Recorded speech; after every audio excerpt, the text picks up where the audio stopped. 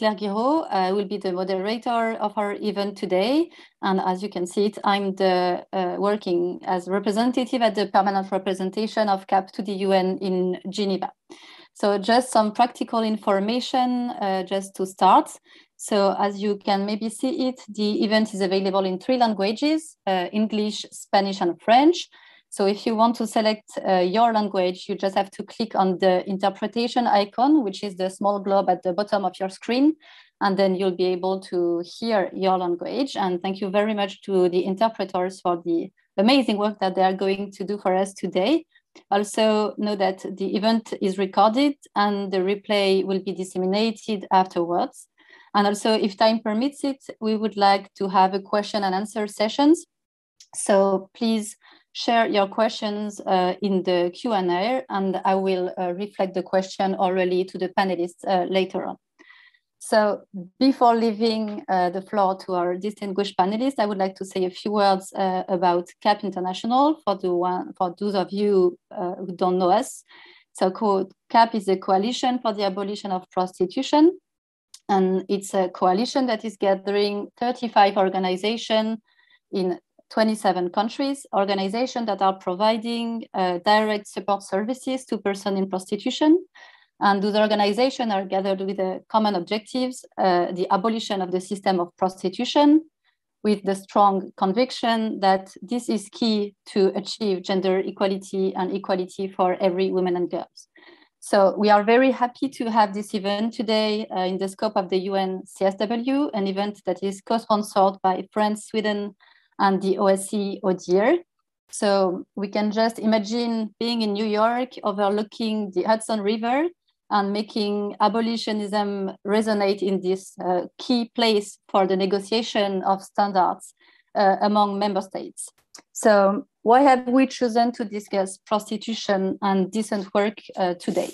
First, because maybe you know that the review theme of the CSW this year is women's economic empowerment in the changing world of work, but also because this is a key issue in the debate about the best ways to eliminate sexual exploitation that traps every year 20 million of persons in the world, 98% of them being women and girls, and most of them coming, as you know, from the most discriminated communities. And despite the fact that we have very strong testimonies of survivors and also very fact-based researches teaches us how harmful the prostitution is, and despite the fact that international standards are very clear on the compatibility between prostitution and human dignity and decent work, we have the 1949 Convention, the CEDAW Convention, the Palermo Protocol, and also extensive international standards of labor law that promote decent work and that forbid sexual harassment in the workplace. But yet, some people, some organizations, and even some states believe that legalizing or decriminalizing prostitution, fully decriminalizing prostitution, could be a way to eliminate it, considering that prostitution could be a choice and even a work. So that's why they call prostitution sex work, which is a terminology that we at CAP don't agree with. So this is why we have developed also a specific campaign mobilizing trade unions for this idea to promote decent work and not sex work. And we have already gathered dozens of trade unions representing more than 10 million of workers. And so we have 3 representatives of this campaign with us today, and we will be also publishing video statements from 5 others just right after this event, from representative of unions in India, Canada, Ireland, Norway, and Lebanon. And also, if there are unions in the audience, or if you know unions that could be interesting, please reach out to us so that we can discuss this further. So to elaborate on this topic, we have gathered today experts with the representative of frontline organizations and survivors, representatives of trade unions and member states to bring their perspectives on the best practices to eliminate sexual exploitation and to promote decent work. So on behalf of CAP, we would like to thank you, each of you, distinguished panelists, for your support, your availability, and also willingness to participate to these efforts. I will introduce the speakers in the order they will speak, and I will please ask them to stick as much as possible to the timing that we have agreed. I will now leave the floor to our two ambassadors representing Sweden and France. So thanks again for sponsoring this event. We are very grateful to be able to count on you again. 3 years after France and Sweden have developed a common strategy for combating human trafficking.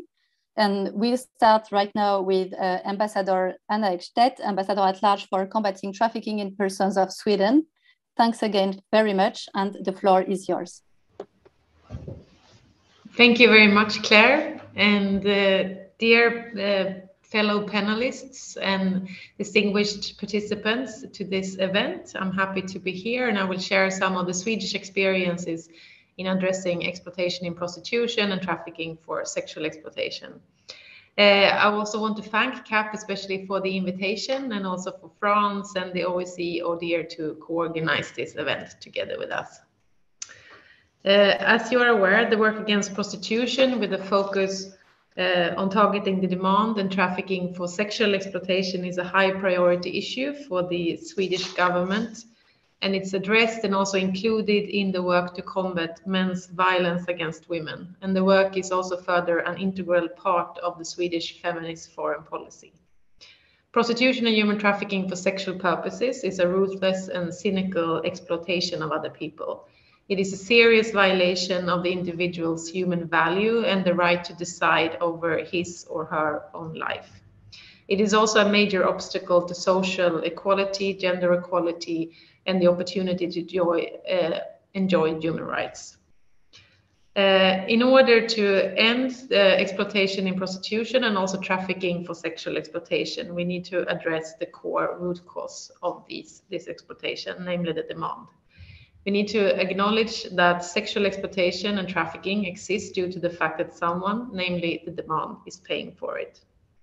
The Swedish model, which is now more and more being referred to as the equality model, comes from the fact that we've had the legislation since 1999 against the purchase of sexual services.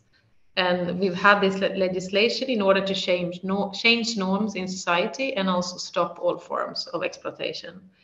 And we had a session yesterday, a CSW66 session together with Israel on the equality model, where we presented the work of Sweden and Israel and our respective legislation. And we also had UN Women, UNODC, the OSCE, and also survivor leaders with us in the event to talk about the importance to address the demand and the fact that all member states, all states that have signed the UN protocol to suppress trafficking have an obligation to address the demand independent of national legislation.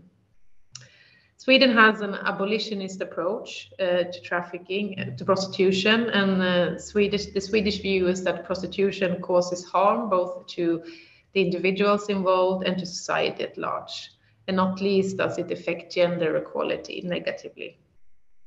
As we are aware, prostitution is a highly gendered issue.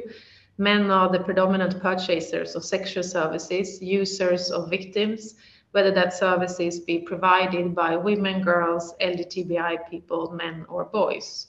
And most people in prostitution are women.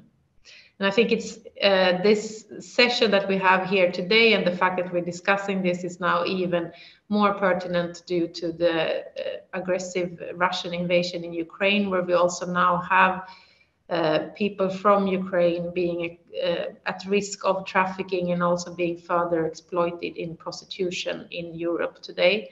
So we also have to be vigilant to make sure that children and women are not being exploited for trafficking for different purposes, but also for sexual exploitation and in prostitution. So I think this is a very important topic that we're discussing this now. But by exclusively targeting the demand, Sweden aims at disrupting the market while at the same time equalizing an inherent power imbalance between men and women. And this exploitation, people in prostitution need solid exit strategies, support and right to alternative livelihoods. and regulating and normalizing this exploitation as sex work is not an option. But of course, a ban that we have in Sweden for the buying of sexual services can only be a complement to social efforts. We need to have social efforts present.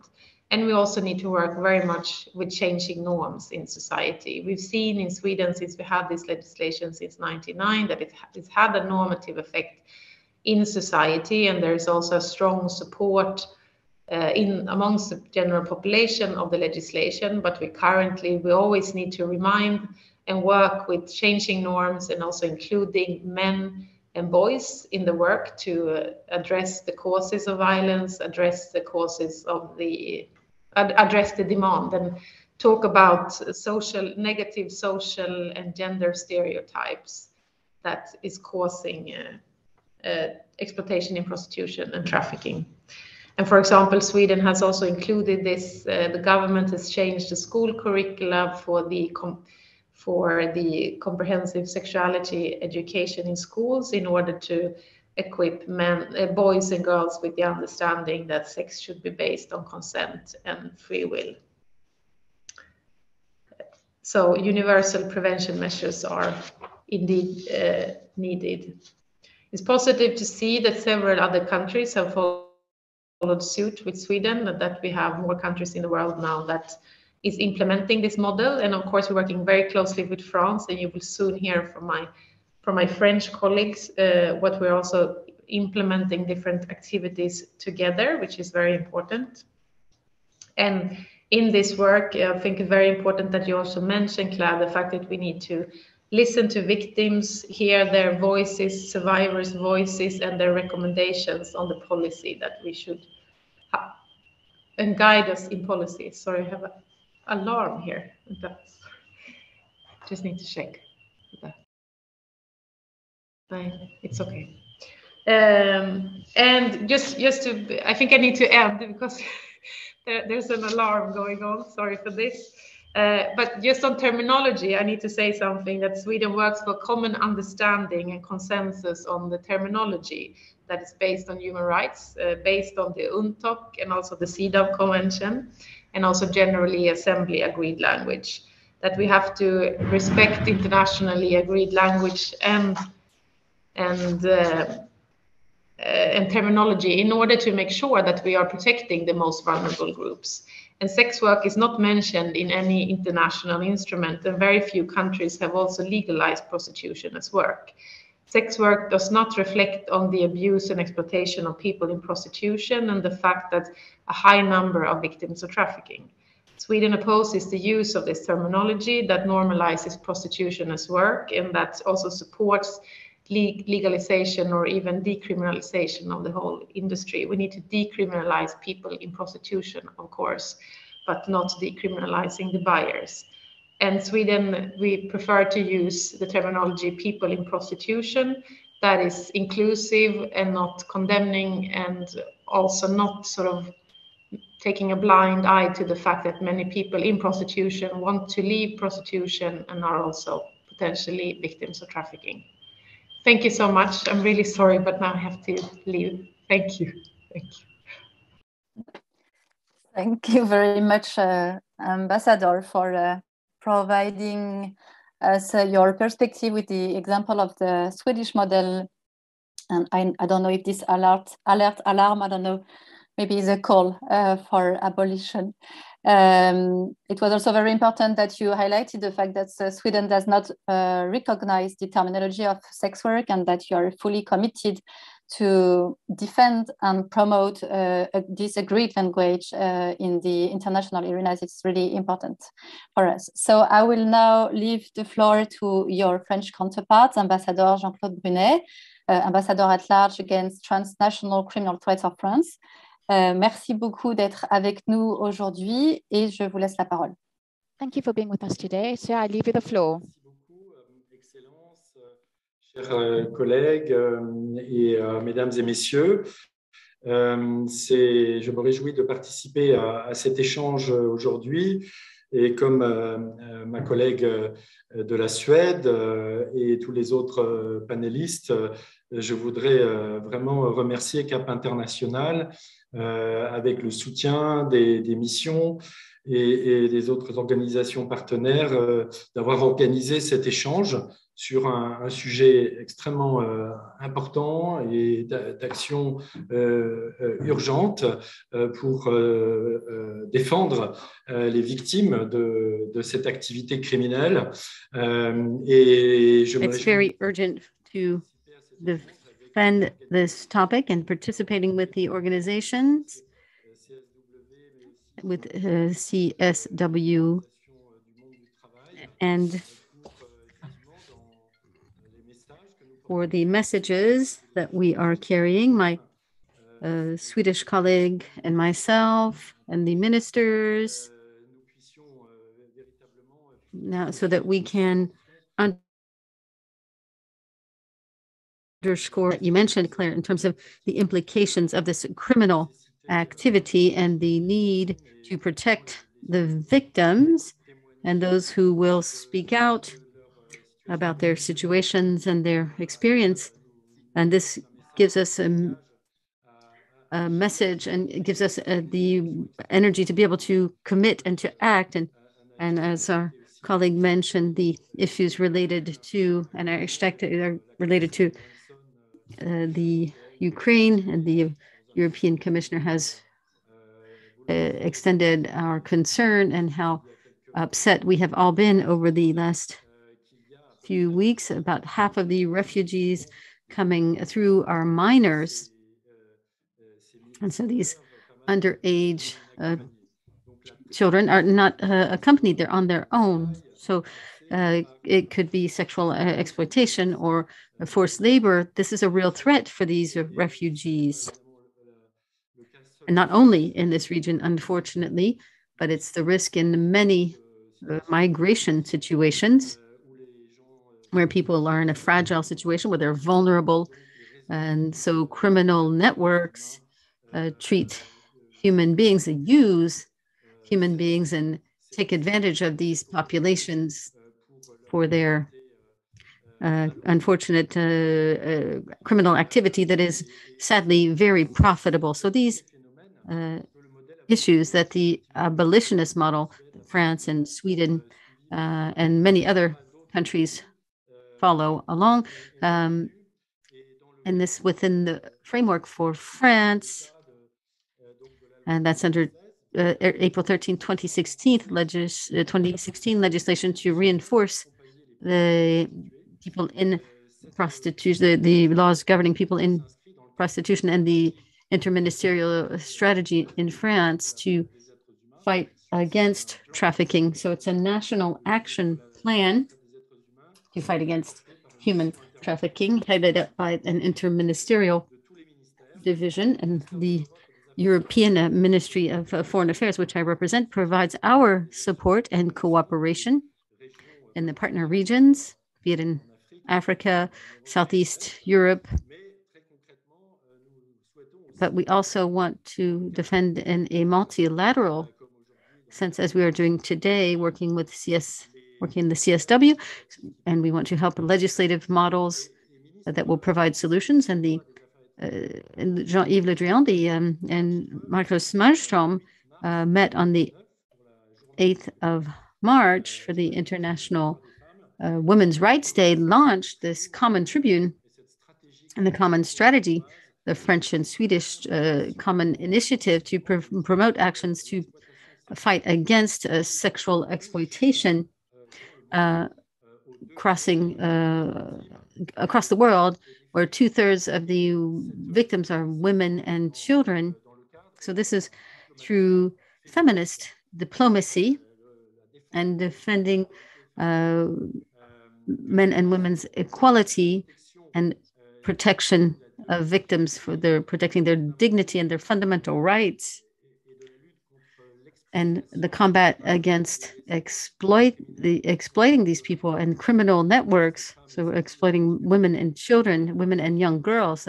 This is where we have inscribed our common strategy, specifically across this feminist diplomacy. As my colleague mentioned, we are developing actions, promotions of the abolitionist model, also broader policy combating sex exploitation bilaterally, regionally, multilaterally, specifically,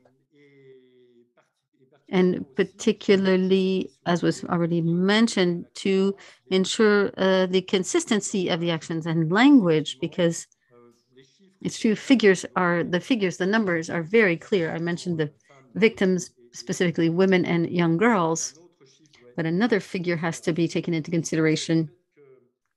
It's the fact that over 60% across the world, this is a worldwide study, and it's on the upswing, over 60%, between 60 and 70% on average in the world. The victims,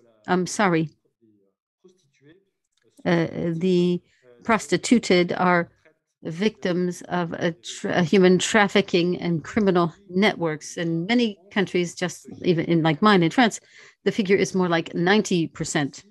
And that explains, that's one of the reasons why we're moving to the abolitionist model, because the reality of prostitution is that it's 90% of these people are victim of the networks, and they're increasingly violent, reaching increasingly vulnerable victims. Again, 70%, and I believe 80% are foreign origin.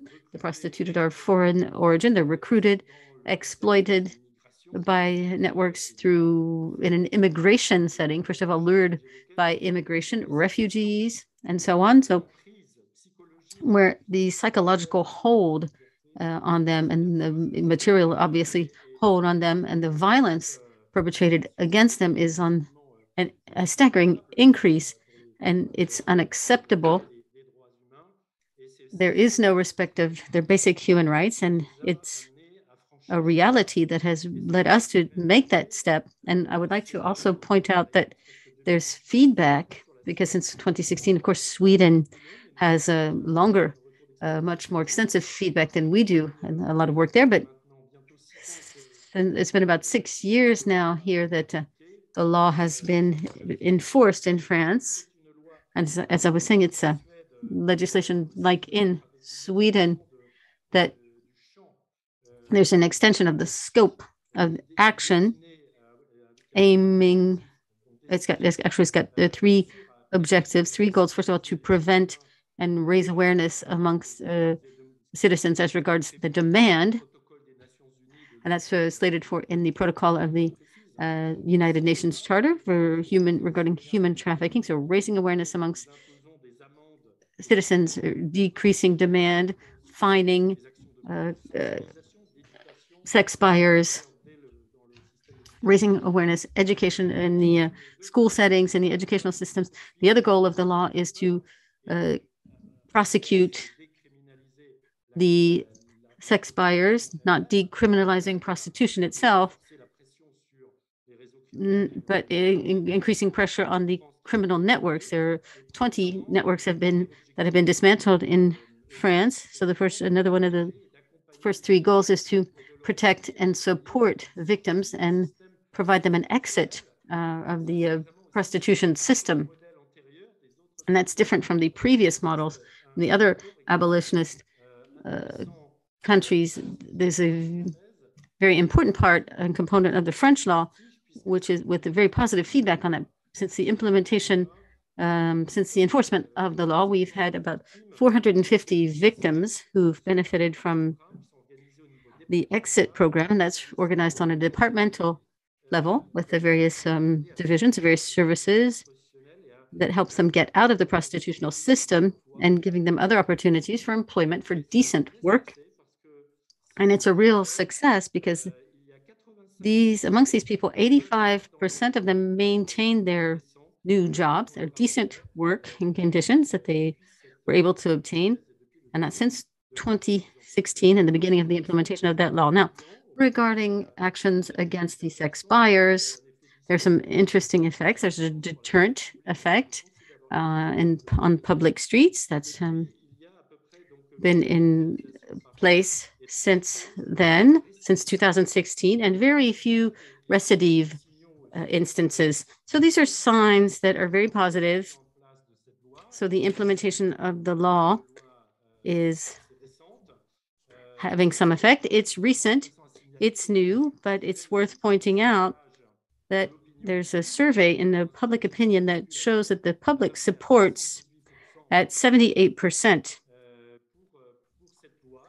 The public approves of this law and the approach. That's what I wanted to say in addition to my colleague, Ambassador Anna EKSTEDT, but I also wanted to point out the importance of the law and the abolitionist model in connection with the decent work and the world of labor. You have 90% of the prostituted people in prostitution that are victims of increasingly violent organized crime networks. It's unacceptable exploitation as regards our fundamental rights without the possibility of recognizing that work as normal work. And that's the utmost priority with forced labor, child labor. That's part of the French policy to fight against that. But human trafficking for sex exploitation is a part of the main priorities amongst fighting organized crime. But of course, protecting victims of the violation of their dignity. And I would like to, and it's totally natural for us to protect the population. And for them, it's also important to hold the sex buyers accountable, we need to reduce demand and to be effective in combating sex trafficking, human trafficking. Now back to human trafficking specifically, we've seen testimonials for this, and I want you to know that we are fully committed to bring about justice for the suffering that people have been through. And we want to make the situation change and turn the trend around that are too easy on organized crime, and the situation is too easy for organized criminals. So we want to be able to combat that more effectively, the perpetrators of these crimes. So thank you very much. Thank you, CAP International. And I'm very happy to participate in these exchanges. Thank you very much, Your Excellency, for your presentation, which sheds a lot of light on the very positive impact of the law that was passed in 2016 in terms of representation and reality of people in prostitution system. And it's very encouraging to know the people who were able to exit. Of the legislation in France and Sweden, also for the cooperation that you are implementing together and to also influence other member states, and with a specific focus on this question of consistency on the terminology and language compared to the UN agreed language. So this is a really strong commitment that is very important for us. Thank you again. And I will now launch our first panel, Reality and Consequences of Prostitution, an Antithesis of Decent Work. So at CAP International, we strongly believe that listening to experts such as representatives of frontline organizations and survivors is really key to understand what prostitution is and to identify the best ways to eliminate it. So we are very grateful to the three advocates leaders that we have with us today, Diane Martin, Esohe AGHATISE, and Flora WHITFIELD. And we are going to start with Ms. Diane Martin from Scotland. Diane Martin is Vice Chair of the International Survivors of Trafficking Advisory Council of the OSCE ODIHR. And also, I want to share with you that OSCE ODIHR is co-sponsoring this event today, and we are very grateful for that. Diane Martin has spent over 25 years supporting women to exit commercial sexual exploitation, including 15 years as a founder and director of a specialist service for women involved in or exited from prostitution and developing a wide range of services. Thanks a lot for being here with us today, and over to you. Thank you so much. Can you hear me okay? Okay, great. I'm delighted to be with you all today. Greetings from Scotland. I just got a bit choked up because not good timing when you're just about to speak, but I've just seen in the chat that there are 20 prostitution survivor leaders joining us from the Philippines. And that's just really exciting to know that you're with us today. So, prostitution, is it sex and is it work? Sex. Yes, sex acts are involved, but it is unwanted sex, which means it's exploitative. Money can't buy consent, and we can't consent to our own exploitation. As for work, those with a vested interest in it often present it as being about labour rights. If we could just get that right, then all would be well. But no, we see that in countries who've tried to achieve this, that it has been an utter failure with a very real and unacceptable human cost. Prostitution is not about labour rights, but it is about human rights and the right not to be for sale. Language is important, and we know that when we change the language we use to describe things, it changes how we perceive them. It's the same with prostitution. The narrative of sex work and a job like any other does exactly that. Pushing an agenda of legalization or full decriminalization seeks to reframe the sex industry, where prostituted women are just service providers, punters are clients, and pimps and traffickers become managers and facilitators. And if it is accepted as a job like any other, and policy and legislation is subsequently based on this assertion, then why would we need the support systems and exiting services that we know are needed to help women leave and recover? Julie Bindel, the journalist and women's rights campaigner, rightly states that, and I quote, "The inside of a woman's body is not a workplace." And Dana Levy, an Israeli survivor of prostitution, makes the point that in areas of legitimate and what we internationally describe as decent work, expertise is valued, and the experienced worker can, for example, generally expect higher wages. She highlights that this is not the case in prostitution, where she says, "Experience has no value, and a lack of experience brings in more profit for pimps and traffickers, and where the common request from punters is about who is the youngest on offer, and if they have new girls."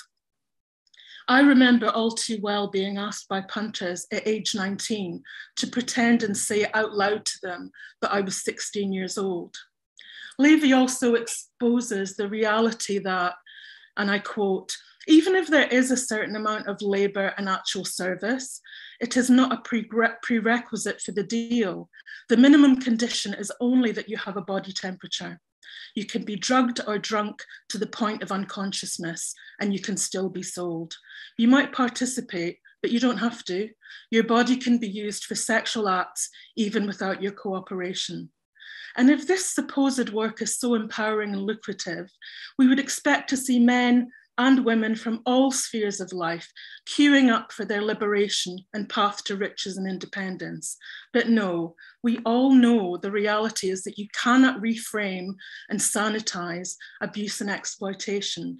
And we all already know that nobody, including those who espouse the sex workers' work mantra, wants their daughter subjected to this supposed work.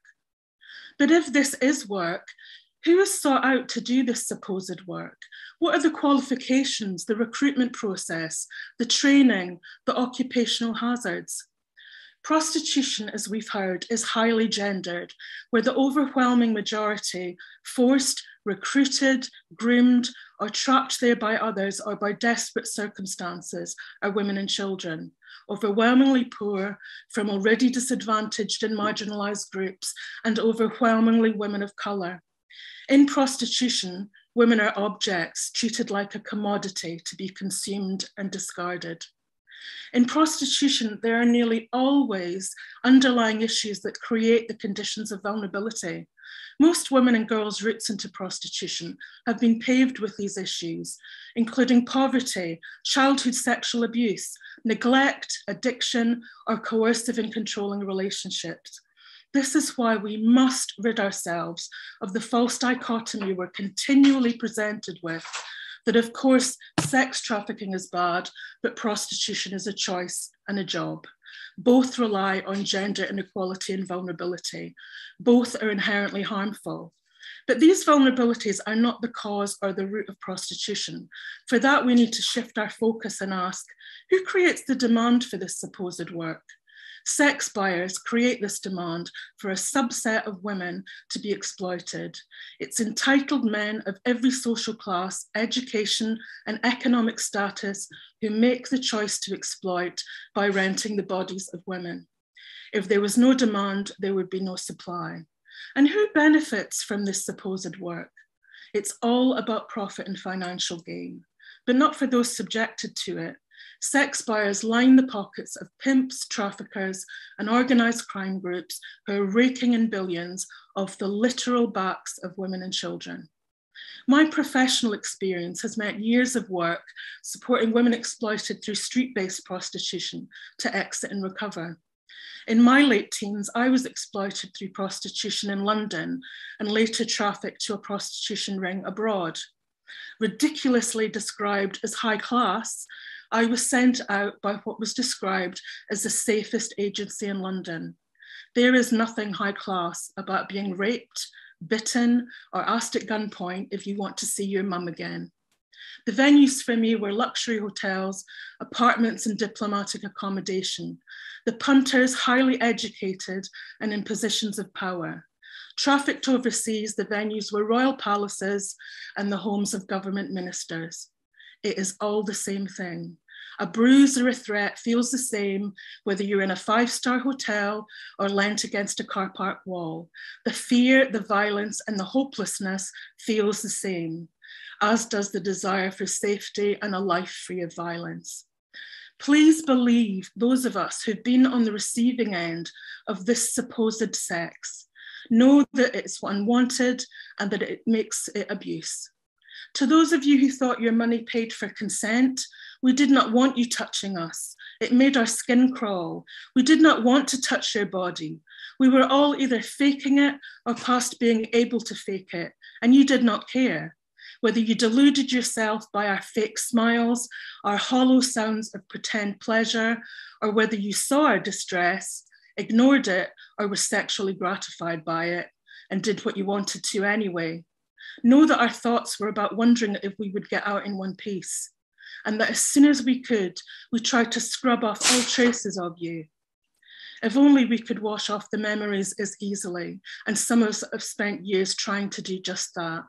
And if this work, this supposed job is just this, it's the same old exploitation and violence visited on the bodies of the world's most vulnerable women and children, day in, day out. Exploitation and violence should never be privatized. It should be exposed, and those inflicting the harm, those creating the conditions for it to flourish, and those who profit from it should be criminalized and held accountable. How long are survivors going to have to be saying the same thing, fighting the same fight, pleading with governments and those with power and authority? Well, the answer is as long as we have to. It can be exhausting and there is a cost to it, but we will do it because we know the much larger cost is being paid right now by those still exploited, right now by those being groomed, and right now by those who've managed to get away but don't know how to start to recover and rebuild their lives. As individuals, we have a duty not to turn away, but to turn towards and face the realities of prostitution, to see and to name this violent exploitation for what it is. And as states, we must enact the international agreements and obligations we've already signed up to. In conclusion, I know that all of you here today on the panel and listening at home or your workplace want to make a difference. As Archbishop Desmond Tutu stated, if you are neutral in situations of injustice, you have chosen the side of the oppressor. So, what is your sphere of influence? What is your expertise? What can you do? A good starting point is to thoroughly examine the reality of prostitution, which is unwanted sex, violence, and exploitation. Prostitution, neither sex nor work. Thank you, and I'll now hand back to the chair. Thank you so much, Diane. It was really moving, really powerful, and very, very strong. I totally agree with you. And also I want to say hi to the other survivors who have joined us today. And thank you so much. You said it all, actually. The reality of what is prostitution, the fact that we have to see it, to name it properly also. And of course that we have to fight it. So I think your call for action, I hope your call for action will be heard in a broader audience also, that this event, I'm sure it will be. Thank you so much. And I will now leave the floor to Esohe AGHATISE, founder and executive director of Iroko Onlus, which is based both in Italy and Nigeria. We are very proud to count Iroko as our CAP member in Italy. Iroko provides direct services to victims of trafficking to establish independent and dignified life. So Esohe, thank you very much for being with us today, and the floor is yours. Thank you very much, Claire, distinguished guests and members of and other panelists. Thank you so much, Diane, for that extremely impactful presentation that has touched quite a lot of the things that we see in our work. We work with victims of sex trafficking predominantly, and also with victims of sexual violence. And what we have learned is that when women end up in the prostitution industry, it's because they don't have a choice. There's nothing about choice in the prostitution industry. When you find that women are economically, politically, and socially advanced, and they have access to good life, they have access to the basic needs of life, they do not make that so-called choice to go into prostitution. Prostitution is linked to situations of vulnerability, and the overwhelming majority, and we are talking about at the very least 99% of those who are in the prostitution industry end up there, not out of choice, but out of the lack of an alternative, out of the lack of a possibility for them to have a life, for them to access work. Prostitution is not work. So there's not even a question of describing it as indecent. It is not work. It is violence. And from the evidence we've had, from those who know, from those who've had that experience, we know that it is violence. We know that from research that has been carried out in different parts of the world, prostituted women are at least 40% more at risk of dying violently than normal people, than people in normal life who don't have that kind of experience. I'm not saying that they are not normal people. I'm saying that they go through some extremely difficult situations because they have no choice, because they end up in that kind of situation. And so we are working very hard to bring in the abolitionist policies, both in Italy and in Nigeria. And working as members of CAP, we have been able to bring together a lot of the abolitionist organizations in Italy. We have created the Italian Abolitionist Network. We are working with members of the Italian Parliament to ensure that the abolitionist law is brought also to Italy. And happily, with a draft bill was recently submitted by the member of parliament, the senator that we are working with.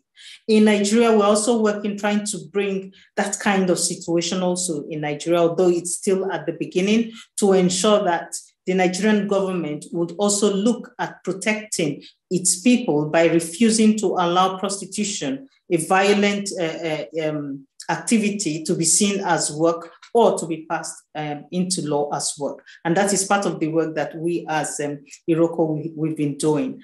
I would like to also touch on the way that in recent times, prostitution has been considered, especially in a very important decision of the Italian Constitutional Court in March of 2019. According to the court, abolitionist principles are what should be installed in all countries to counter the violence of prostitution. And the court recognized the fact that the person who sells sexual services is potentially a victim. and the aggressor, the court recognized society as the aggressor. And so it's asked the state not to be a part of that, of the sex industry that puts half of its population on sale to the other half. And the court also recognized the fact that entry into the circuit of prostitution is extremely difficult to exit, that due to pressure, due to blackmail, due to physical violence, due to the compulsion to undergo unwanted sexual acts, and contagion resulting from unprotected sexual intercourse.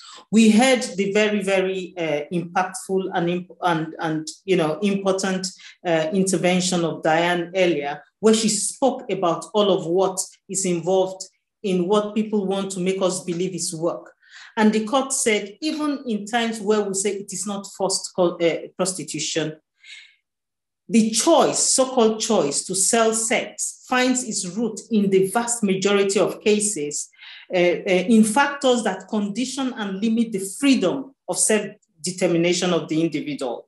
And so the legislator needs to recognize that prostitution cannot be considered work because of the basis on which it starts off.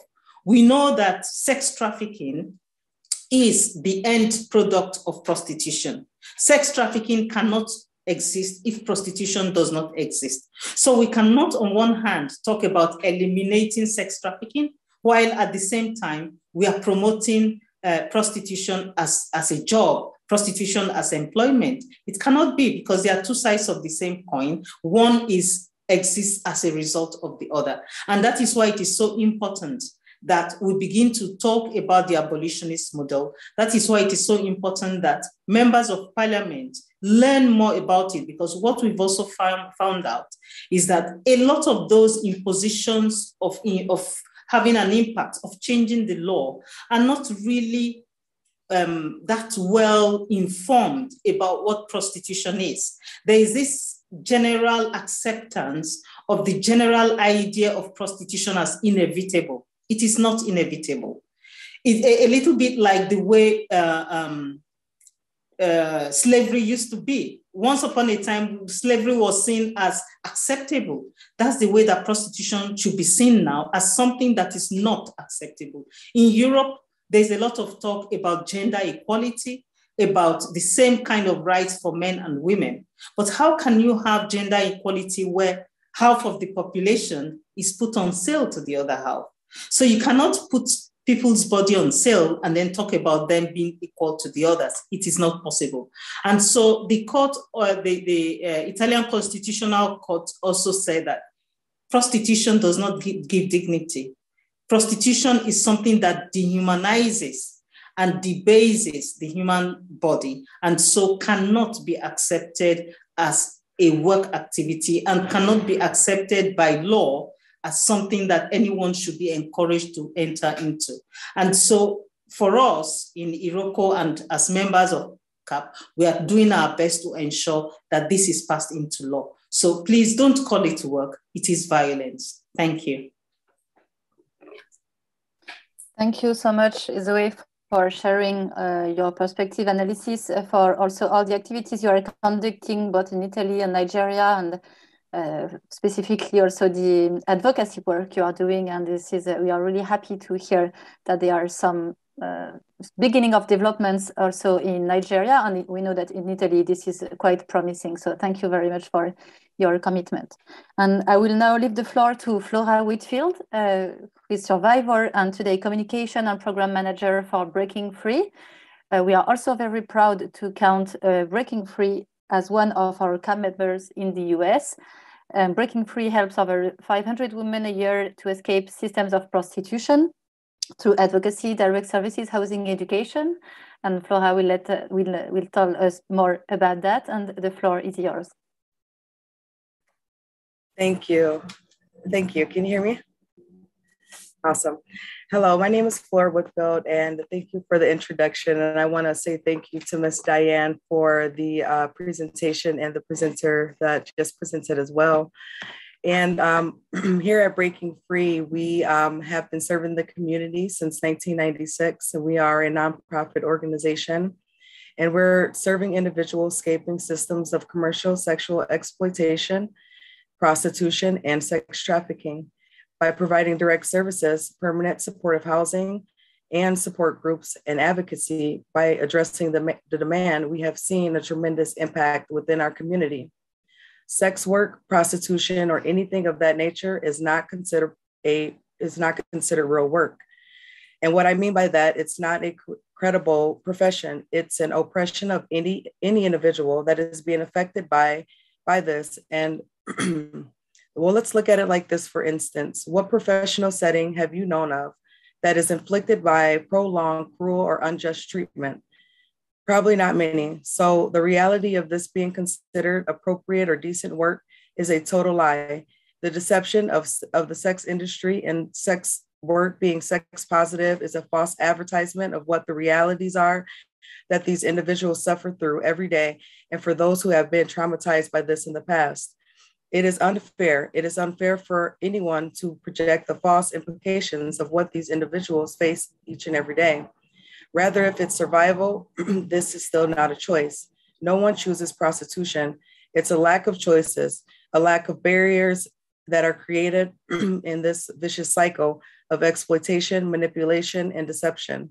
There is nothing glamorous or empowering by the fact that a person is being objectified and being used as a commodity for the sake of someone else's sexual pleasures.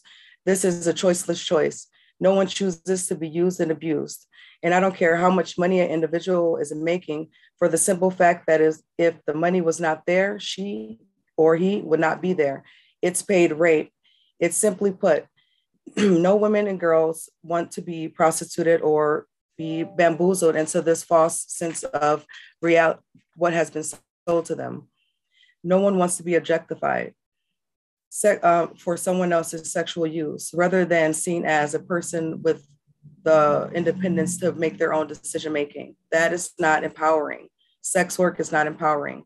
Sites like OnlyFans they're encouraging and normalizing young women and girls to commodify themselves, which places them in the mindset to view themselves as objects, which can then be exchanged for money and goods. That is a clear example of sexual objectification. When we start to live in the mindset, it can cancel out all the other qualities that we have, which sets us apart from the rest of our society and communities and our families and friends.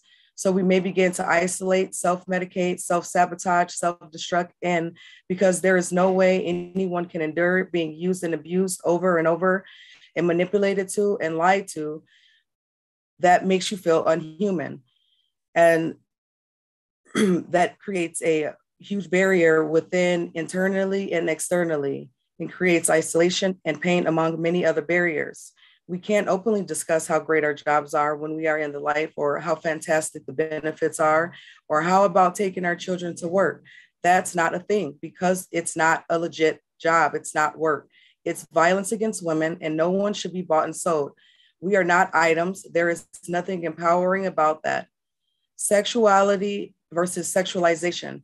Now let's take a moment to think about how society has promoted the over-sexualization of young women and girls, which promotes them to express themselves sexually in an unhealthy manner.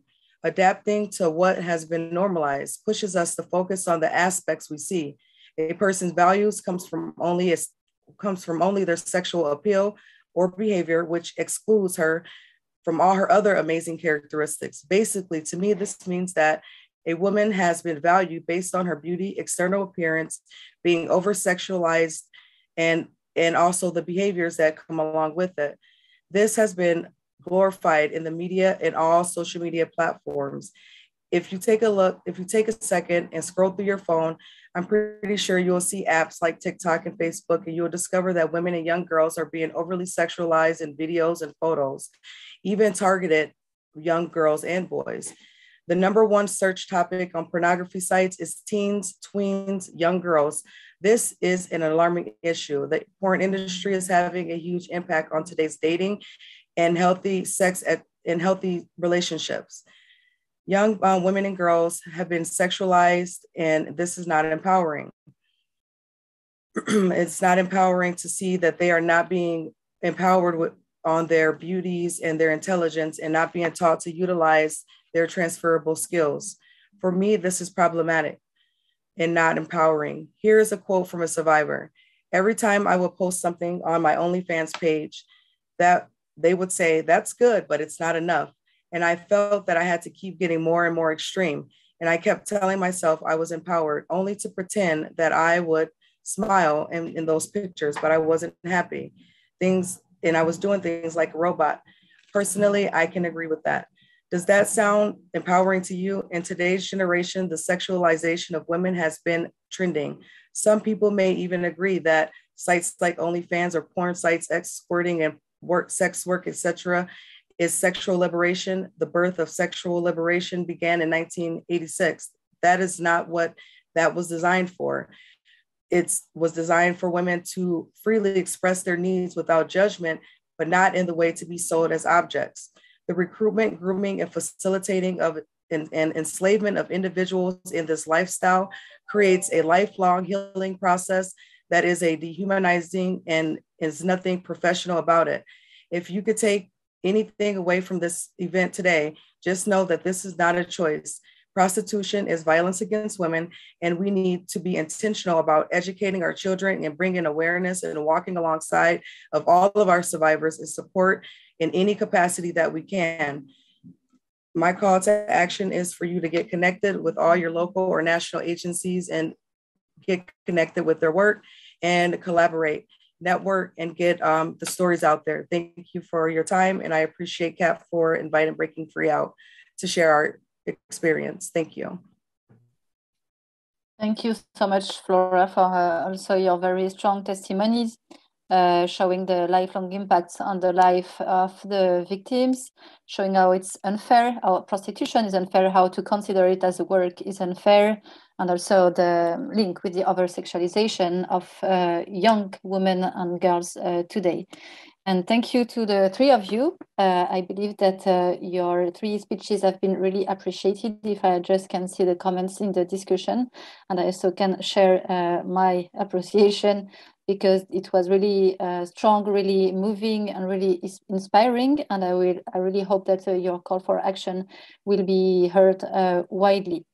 So I'll now launch our second panel, the concept of sex work, violation of the rights of all women workers, with representatives of 3 trade unions. So, of course, trade unions are key stakeholders for social justice and against all forms of exploitation. So they are really key in this debate on why prostitution cannot be considered as a work.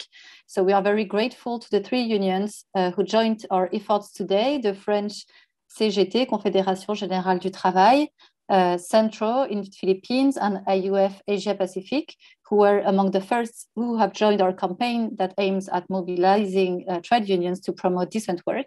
And we will start right now with Sabine REYNOSA, who is representative of the French union CGT and member of the working group Femmes-Mixité. You were already with us 2 days ago in Madrid for a very important event at the Spanish Parliament, and you are again with us today. So thank you very much for your dedication and your availability, your support, and the floor is yours. Oui, tout à fait bien. Je vous remercie pour cette. Thank you very much for the invitation. Hello, ladies and gentlemen. Hello to everyone. Since you mentioned Spain, I will start by pointing at, oh, interpreter, apologize, she is cutting out. Penalization of all types of the abolition of prostitution that fits with the electoral and commitments by the majority party. Now, to come to my trade union, the CGT, yes, I wanted to sum up our abolitionist commitment. It's essentially 2 facts. First of all, it's its struggle against all forms of exploitation, a struggle that the theorization of the roles and functions is different from men and women. It closes them into hierarchical identities. In this case, the idea that women are objects at the service of men's desires is the basis of sexist and sexual violence in and out of work. And this can only perpetuate gender inequalities, as was already mentioned. So this abolitionist position displayed by the CGT since 2013 was the only one possible in line with the principles and values we defend as a trade union organization, in line with the United Nations Convention for the Suppression of Traffic in Persons ratified by France in 1960. Finally, it is in conformity with the French Civil Code, which establishes that the human body is inviolable and that it is forbidden to commercialize it. Thus, in France, there is a consensus on the prohibition of the sale of organs. This stems from the more general principle of safeguarding the dignity of people, which has constitutional value and is opposed to the law of the market. This is the basis of the prohibition of slavery. A project for society cannot be built on the sum of a few individual consents, especially when these consents go against fundamental principles. These questions, in fact, are of an ethical nature, but also legal in terms of social law. Our position is also in line with the interests of employees who benefit from rules that protect the most vulnerable and build a common life project. As a trade union organization, we must defend the standards conquered through struggles regarding decent work, and we cannot derogate from the reference criteria adopted by the ILO, but let's look at the reality of prostitution. Let's listen to the stories of survivors. Let's look at the figures. Let's confront them with the arguments of the prostitution lobby. A worker sells work time. She sells labor power. She does not sell her body or her intimacy. To claim that one can rent one's body is tantamount to equating crime of rape with a simple assault. Prostitution, the human body is made available. It's a very object of service. Violence and abuse are inherent to it and become an extension of professional competence. In the employment relationship, the employee is subordinate to the employer. That is true. He or she must obey the directives and do the work required, of course. But the employer does not have all rights. It is true that the body is mobilized in the work activity. It's true that it is often mistreated, but this is the effect of the execution of the work. It is not the objective. Social legislation imposes limits on the relationship of subordination, as well as obligations regarding health and safety at work. To admit that a client, quote unquote, can come to possess a human body opens a breach in this conception and questions the very notion of a work relationship. This weakens all labor legislation, and not only for women. What is sold to us as a progressive, quote unquote, conception is the supreme stage of capitalism, a capitalism that seeks to impose itself in all dimensions of our lives, leading us to apprehend our bodies and minds as mere raw materials. The ultra-liberal ideology of prostitution is based on the myth of consent, which is based on the fiction of an egalitarian relationship between prostitute and prostituted. As trade unionists, we see every day what a person in a situation of vulnerability and/or economic dependence is willing to accept in order to survive. As soon as a person in a situation of power exerts coercion, violence, domination, or exploitation of any kind on another, consent is biased. The protection of the exploited person is necessary, and the sanction of the oppressor is legitimate. Hence, also the prohibition of sexual harassment. Europe and many countries around the world have created legislation that prohibits in the workplace and in society in general, forcing a sexual act in any way, shape, or form in exchange for anything.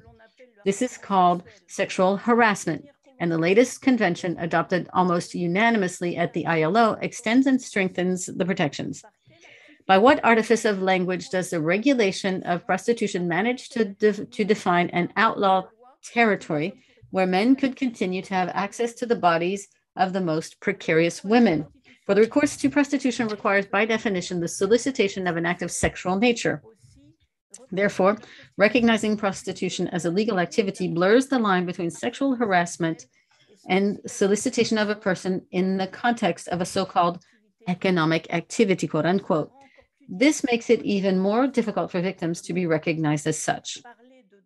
To speak of sex workers' rights is a euphemism for the rights of pimps and prostitution consumers.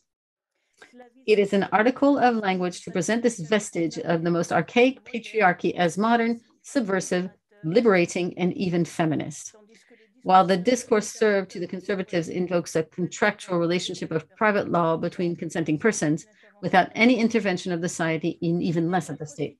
The idea that prostitution is a job like any other has been used to justify the legalization of highly lucrative activities supported by so-called sex workers' unions, quote unquote.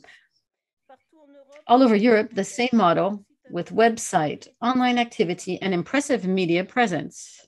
And of course, promotion of porn, the ideology that feeds the system.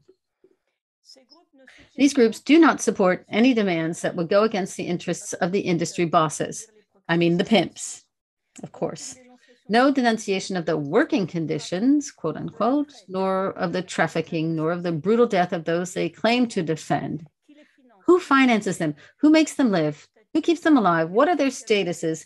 What social conflict have they carried? The real unions that have tried to organize people in prostitution have not been successful. And for good reason. These people do not want to stay in prostitution. They don't declare themselves as such. They do not assert a professional identity, nor do they increase their skills as they gain experience in the sector. And as this was said, who would be proud to direct their daughter towards this type of opportunity? As trade unionists, it is time to take ownership of the issue and unite around an abolitionist position. The situation of women arriving from Ukraine and being picked up by prostituters makes abolition more urgent than ever, as was already mentioned. Thank you very much. Thank you, Sabine, for your very powerful analysis that shows that it is not a working agreement. There is no real consentment. The blurred line there between harassment and prostitution, these so-called sex workers unions that are not really unions. Secretary of International Union of Food, Agricultural, Hotel, Restaurants, Catering, Tourism, Tobacco, and Allied Workers Association, IUF Asia Pacific. Thank you very much for being with us today, also considering how late this is for you, and the floor is yours. Thank you, Claire. And I just want to start by saying that I thank you to CAP International for inviting me to speak. As an international trade unionist, I join you today in full support of the struggle to abolish prostitution and with tremendous respect for the survivors and solidarity to all of you. It is absolutely essential that this is a trade union agenda to support this struggle, but to be part of the struggle and in many cases to be essential to it. Let me begin by talking about this notion of sex work, and I refer to prostitution, but let's deal with this concept of sex work in relation to decent work. First of all, I want to talk about decent work. Decent work is not a description of work being good jobs, bad jobs, decent, indecent. Decent work is about workers' aspirations and about the fulfillment of their rights.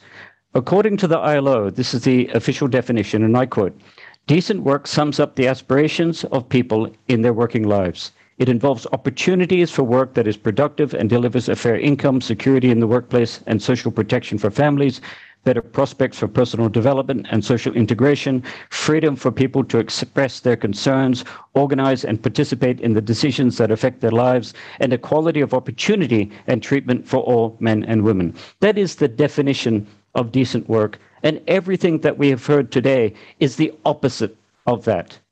With all of these preconditions of decent work, regardless of how dangerous and difficult or underpaid work is, all work can become decent work, but so-called sex work cannot, because the selling of women for sexual use and exploitation cannot be considered work. The preconditions for sex work are poverty, debt, a lack of social protection, insecurity, marginalization, displacement by conflict and war, and trafficking. This is what forces women into prostitution. It is compulsion, not choice. Sex work cannot become decent because the so-called sex industry needs the economic, social, and physical vulnerability of women and girls. It's part of their business model. It's a resource. And bringing an end to this vulnerability, and as Diane said, cutting off the demand, castrating the demand, would bring an end to the sex industry itself. To argue that prostitution is work is to argue that it is comparable to any other form of waged work. And work is selling your labor power in exchange for a wage. This mental and physical labor power produces a product or service. Yet in sex work, what is sold is not a woman's mental and physical labor power, but herself. She is the commodity. She is the product that is consumed. And this precludes all the preconditions for decent work, and it cannot be called work. The prostitution as an industry is allowed or encouraged to operate, generating massive economic wealth, criminal profits. But the exploitation of women in this industry to create that profit is not employment. Women are not employed to provide a service selling their labor power for a wage. They are the product, as we've heard today. It is therefore not employment, but the enslavement of women and girls, reinforced by the patriarchal treatment of them as commodities, as properties. It is impossible to ensure access to rights so integral to decent work because goods, commodities, products do not have rights. And this underpins, again, this business logic of this criminal enterprise. The notion of prostitution as sex work is contingent on the claim that she has chosen this employment. It is her choice. And this ignores all of the force and compulsion we referred to earlier. The deliberate and systematic exploitation of the economic, social, and physical vulnerability of women and girls due to poverty, debt, and displacement produces force, not choice. In our work on modern slavery in the fisheries industry, we have rescued fishers from trafficking and forced labor. I have not once heard any government, company, union, or NGO suggest that he was on that boat by choice. They recognized that for reasons of poverty, debt, and displacement, he was on that boat through no choice of his own and subjected to horrendous and degrading treatment.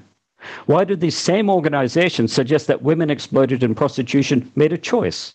And what happened to our outrage at horrendous and degrading treatment? The only way we could possibly consider that any choice occurs is certain preconditions where there's no force and compulsion that's eliminated. And what does that mean? That must mean that there is no poverty, no debt, no displacement, no trafficking, no forced labor, and that all of the vulnerability of women and girls is gone. And to add, as Diane said, that the demand is eliminated. But that means there must be social protection for all, health for all, freedom from debt. We actually have to have a comprehensive social protection system that the UN General Secretary called for in September last year and eradicate all poverty. We have to create jobs, guarantee a living wage, and ensure that everyone has access to the universal human right to housing, education, food, and nutrition as guaranteed in the UN Declaration on Human Rights. And only then is it even possible to have a discussion about whether choices are being made. But we're so far from this condition. And now, because of this economic crisis, we face increasing and war and conflict. We face increasing poverty, debt, and displacement in the next decade. That means increased vulnerability of millions of girls and women. It means increased exploitation of women and girls in prostitution. And as the global tourism industry recovers, and you heard in the introduction that our union is also organizing in the tourism sector, as the global tourism industry recovers with the promise of building back better, governments, resort owners, and tourism industry operators will once again encourage and promote prostitution as a tourist attraction, as entertainment. And there's no doubt that this so-called sex tourism will be a driver of foreign exchange earnings and business recovery in many countries. Women and girls will be exploited in the sex tourism. They will remain poor and kept poor because the industry needs them poor. That is how they reproduce their product, through this permanent, perpetual vulnerability. It is impossible to conceive that it is work and that it can be decent work. Article 23 of the Universal Declaration on Human Rights refers to the right to earn an income that ensures, quote, an existence worthy of human dignity. What happens when earning that income forcibly rips away your dignity and by treating you as a product, as property, as a commodity, tries to take away your humanity too? Survivors have courageously struggled to recover the human dignity by escaping trafficking and prostitution and helping others to do so. Calling prostitution sex work denigrates that courageous struggle and simply casts doubt on our own humanity and human dignity. Thank you.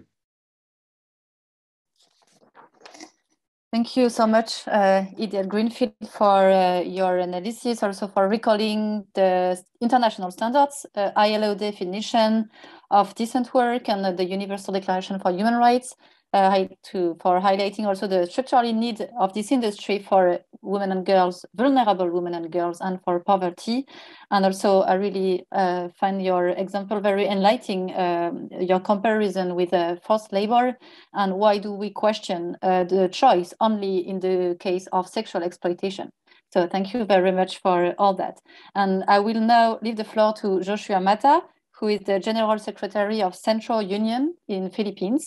Thank you very much for your support and also for being here. This is also very late for you, and over to you. Thank you very much, Claire, and thank you to CAP for your invitation. It is indeed an honor for me to be part of this event.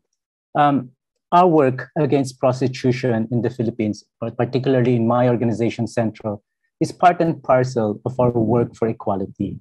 We can't have real equality so long as there are those who are reduced to selling their bodies to survive. That's the starting point of Sentro's perspective on this. I started working full-time for the Philippine labor movement 3 decades ago. It was a very macho movement. I distinctly remember the time in the early 90s when it was normal for women leaders to be heckled even before they can express their opinions during our congresses. Today, in our union, that's no longer possible. After a long struggle, women are taking over leadership roles, even in sectors that are almost entirely dominated by men, like, for example, in the informal transport sector. And they are proving to be far more better, far more committed than their male counterparts. Today, even the macho leaders among us, and I'm afraid that there are still those dinosaurs with us, would never dare utter a sexist joke inside our organization. Now, how is this possible? Let me share several insights. First, consistent with our principles, it was the women themselves who led the way in forcing change in our movement. It was our women leaders staying the work for equality despite the overpowering machismo in our movement. Of course, it also helped that there were men who were converted to feminism. I used to think that being a socialist would be enough to right all the wrongs in the world, until I was invited by the Coalition Against Trafficking in Women Asia Pacific, or CATWAP, to a young men's camp where I first encountered the gender sensitivity training to address demand of prostitution. If it was in that training where I was forced to confront my own machismo. And it was there where I realized that transforming society will never be complete without dismantling the gender boxes created by patriarchy. This is why we adapted gender sensitivity training as part of our education ladder. We thank the CATW Asia Pacific for exporting to us their GST module. This module includes discussion on gender sensitivity, violence against women, including prostitution, and redefining sexuality. For me, it is one of the most revolutionary trainings that we have in our education arsenal. I saw young men transformed after hearing the testimony of a survivor of prostitution on how destructive the nexus of capitalism and patriarchy is. With tears in their eyes, they apologized to the survivor in behalf of all the men who look down at women and have condoned the practice of buying women. We also incorporated this module in our efforts to organize migrant domestic workers in Hong Kong, Macau, Kuala Lumpur, Singapore, and lately Taiwan and Kuwait. Today, our migrant domestic workers organizations in these countries are actively advocating against trafficking and prostitution. But more than the module, we also owe a lot to the women survivors organized by Coalition Against Trafficking in Women Asia Pacific for continuously inspiring us. They are one of the best organizers I've ever worked with, and a lot of them are actually here with us tonight. So kudos to all of them. Thank you, and I salute you all. Women's leadership for Sentro, it was we realized early on that forming women's committees are important, but it is still important for us. But we also realized that it can be a convenient way for macho leaders to sideline women leaders and contain their voices. It's like letting the women be busy in the kitchen while decision-making is actually done in the main room. This is why our women leaders emphasize not just the building of women's committees, but to create a feminist movement within the labor movement. This requires, of course, developing more women leaders who are willing and ready to take on bigger and bigger roles. This requires discussing the radical and socialist feminism. With new women leaders, Sentro Women is now at the forefront of our union's struggle for equality. And part and parcel, as I said, it is part and parcel of our work, and it includes the eradication of prostitution. Now, we were able to win a number of victories in terms of social policies and legislation, even as we continue to advance women's welfare at the local level. But let me focus on our work, what we have done so far now work in prostitution. First, in as early as 2006, we adopted a policy on sexual harassment and anti-prostitution. In Sentro, anyone proven to be buying women in prostitution will be expelled. We campaigned among our ranks, especially among transport workers, to reject the practice. It is mandatory that this resolution is explained in all our major trainings and activities. Our Migrant Domestic Workers Union, as I have mentioned, in Hong Kong and Singapore, were also able to handle cases of prostitution and sexual harassment, and not just among migrant domestic workers themselves. We have had numerous activities with survivors of prostitution, thanks to CATW as well, listening to them and working with them in campaigning against violence against women, especially for the passage of an anti-prostitution bill that will strengthen penalties against buyers and institutionalized support services, especially exit programs for prostituted women. Now, recently, we successfully campaigned for the passage of Safe Spaces Act, which criminalizes sexual harassment. And this, even as we are contesting, we are resisting an authoritarian government led by Mr. Duterte.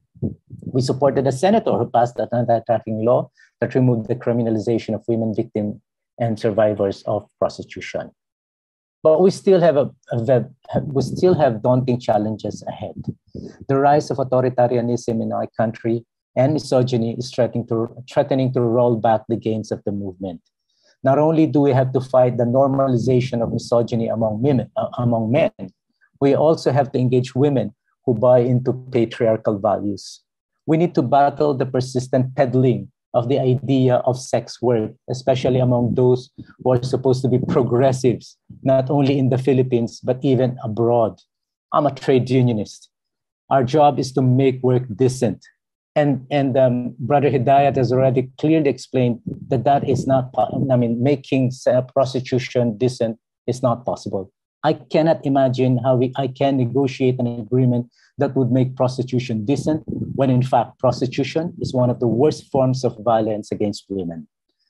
So long as there is patriarchy and capitalism, women will always be commodified. And that is the biggest challenge that we continue to face. Indeed, we still have a long way to go, but I believe that our future as a movement would depend on how effectively we can institutionalize equality in our movement. In a country that's threatened to be overwhelmed by authoritarianism, the struggle for equality is as important as the struggle to deepen democracy. In both cases, we recognize that there are no shortcuts.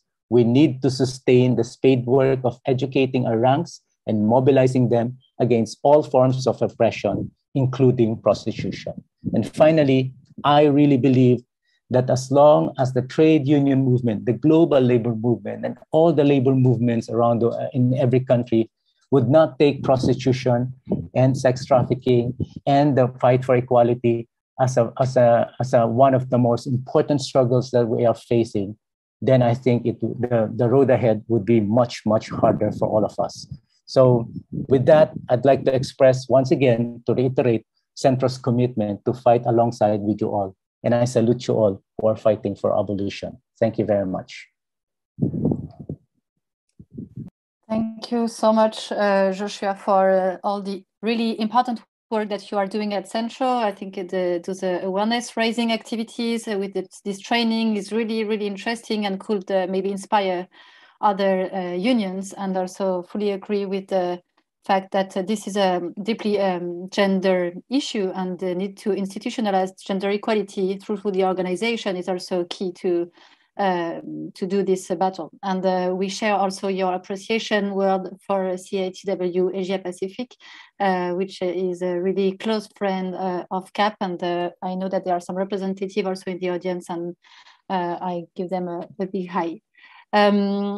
I see that we have very few questions actually, so I saw a very technical question that I can answer. Is that, for some reasons, maybe some of you have been confused about the timing of the event and joined quite lately. So be reassured, the event is registered, recorded, and will be replayed on our YouTube channel very soon. So even if you've missed the very powerful speeches that we've had today, you will be able to catch them and see them later on. And I see only one technical question, maybe that is, I think, for Hidayat, but I think that you've replied, but maybe it could be interesting to share this question to everyone about the activities that you as union are conducting to pursue your governments to ratify the 190 Convention of ILO on gender-based violence. Maybe you would like to share your answer with the audience. Oh yes, just briefly, that as a global union federation, the IUF first of all, I should say that when Convention 190 was being developed, the very first discussions, actually, the Coalition Against Trafficking of Women Asia Pacific played a very important role in working with us to educate our unions and affiliates and to give our input about the violence against women into the whole process before it became a convention. So once it became a convention, with unfortunately all the negotiation and compromise that happens, we did, with what we've got, we're as a global union fighting for ratification of Convention 190 and adoption of the recommendation. And then we include it in all negotiations with transnational companies about their commitments. Yes, it's very much part of our program, our education and our campaign and policy program. We have not made significant progress yet with many countries, but of course, you know, in the next 4-year Congress period, it's absolutely a priority. But it does need much more education on the ground in order to build support. It can't just be a deal done at the top, because then it'll be a very weak convention. So I think we still have to push through with a lot more education, organizing, and create more demand for it. And so our focus on the 25th of November every year, on the International Day for the Elimination of Violence Against Women, is to get unions to take more action, to create the demand for this convention to be ratified from the ground up. Thank you. Thank you very much. I also just see a question about research studies, resources on the topic. So it's an opportunity also for me to let you know that in a few days we will be launching our Last Girl First report, which is a very strong and fact-based report highlighting the fact that women and girls from the most vulnerable communities are overrepresented into prostitution. So you can find this online on our website very soon, and also you can follow us on our social networks, and you will find many resources. I don't know if maybe, I don't know, Diane, Esohe, anyone, Flora, want to share resources to help people to keep understanding what prostitution is. I put in the chat the website of the campaign that I'm chairing in Scotland, which is, and you can see it in the chat, it's www.amodelforscotland.org, and as well as information about the campaign, which is basically calling for the introduction of the Nordic model, the equality model here in Scotland. There are, I think, about currently 4 webinars that we've held since September. The first one was the launch webinar, and then there are other specific topics, like one's on men who pay for sex, one's on pimping websites. The last one we had, well, it's going to be 2-part. We've held one part, which is what can we learn globally from countries who have adopted the Nordic model, and we're trying to do an event every 4 to 6 weeks. But if you look on that website, it's very easy to just click on the links of those webinars. And yeah, I hope that you find that as encouraging as the ones that I, access from many of the other organizations participating today. Thank you. Great. Is there anyone who wants to share resources or? Yes, Flora? Oh, yes. Hello. I just was going to say thank you, everyone. And I would always just refer to the human trafficking hotline if there's a need, and get connected with your community agencies. I'm not exactly sure what that all looks like for everyone because we're in so many different places, but just become aware with those different agencies because they all provide different things. And the individuals that you'll be working with, as you all know, will have different case management needs. And it's going to take a village of us to come together and walk alongside of our survivors. That's what it took for me. And so that I know that it works in collaboration and networking. So that's just what I would like to say. Specifically, I would say Breaking Free's website definitely has a lot of information that you can tap into, and I will put our QR code in the chat box as well. Thank you so much. So I think that we are now reaching the end of our event. So as a conclusion, I would like just to share a quick wrap up of what has been said. So I believe that we have heard what prostitution can never be a word, considering the serious violation it is of human dignity, gender equality, and human rights more generally. I think we have heard also that prostitution can never be a work in the scope of the international labor law and international human rights law. And I think we have heard also that access to decent work is possible for all and for persons exiting prostitution.